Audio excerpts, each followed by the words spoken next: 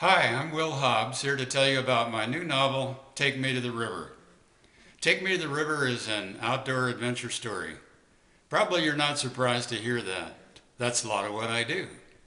I grew up having adventures in the outdoors and reading outdoor adventure stories. A couple of my favorites are The Adventures of Tom Sawyer and Treasure Island. My favorite adventure story of all times? The Lord of the Rings, of course. Take Me to the River, like a lot of my novels, grew out of an adventure of my own. Let's take a look at the cover. You might guess you're looking at the Colorado River and the Grand Canyon. Nope, that's the Texas-Mexico border you're looking at.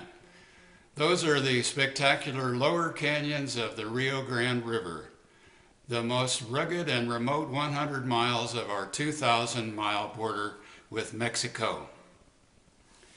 I canoed that stretch of the river just to see it and experience it. A couple of years went by and I started thinking maybe I could write a story, and I got an idea of something that might happen down there. Let's take another look at the cover. That's our narrator, Dylan, who's paddling the canoe. Dylan's from North Carolina, and he's come all the way out to far west Texas to paddle the river with a cousin he's never met. That cousin is named Rio, and he's the one who's rowing the raft. But what you might be asking is that Black Hawk attack helicopter doing on the cover? Well, actually, there are 6 of those Black Hawks. On Dylan and Rio's first stay on the river, 6 American Black Hawks fly overhead on a mission of some kind into Mexico. Dylan and Rio have no idea what's going on, but before long they're going to be swept into a series of events that turn downright scary. I wrote a lot of suspense into the story. I meant it to be a nail biter, so clip your fingernails before you get started. Before I sign off, I wanted to invite you on a hike with me into the Santa Catalina Mountains in southern Arizona. Sorry about the short notice. You got about 2 seconds. Grab a bottle of water and an energy bar. Here we go. Well, guys, we've made it.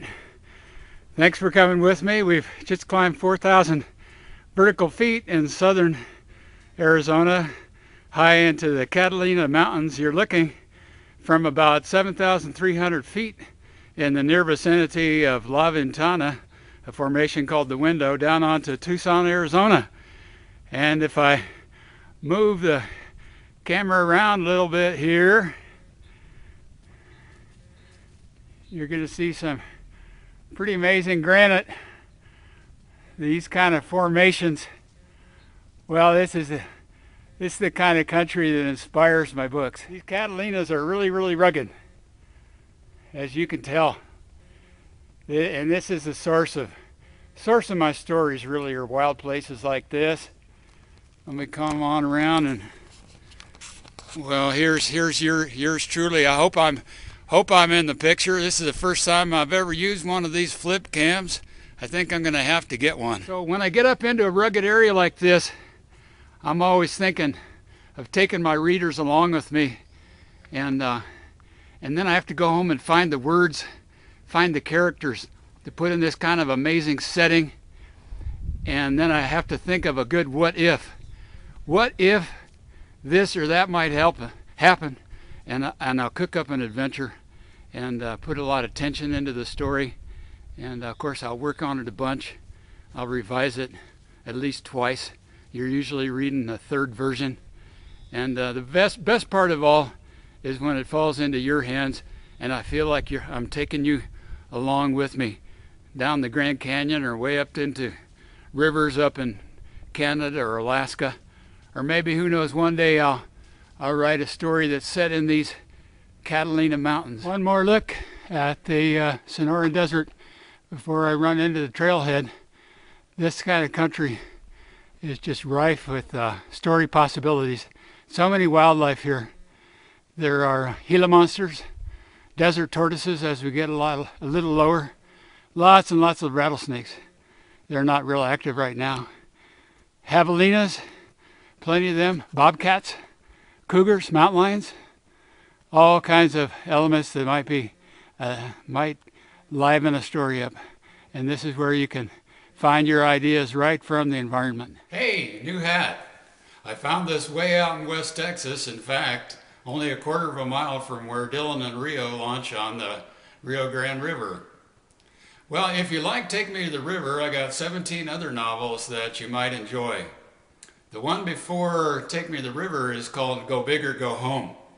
It's about a kid who gets infected by life from Mars by way of a meteorite that nearly nails him on page 3. Well, I always wanted to write a story that starts out with a bang. Go Big or Go Home brings to mind 3 last things that I wanted to say to you. Go big with your life, go big with your education, and go big with reading.